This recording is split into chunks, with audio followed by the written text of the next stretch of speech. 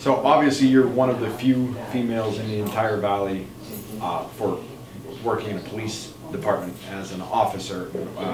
When did you start, actually? Here in Sunbury? Well, just in general. I started in, I'm trying to think here, 2008. What made you want to become a police officer? In college, I went to college for crime law and justice, so I was, I guess, exploring all the different, fields within that major. And one thing that really drew me to law enforcement was that no day is ever the same. You're constantly learning, you're constantly moving, you're constantly doing something different. And the ability to help people and make a difference.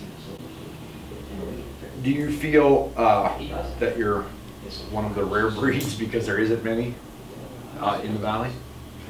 Actually, here, no. I feel like we all work really well together. All the departments so far that I have dealt with, I feel very comfortable. So do you think it's a good thing, though, that departments are starting to get more diverse?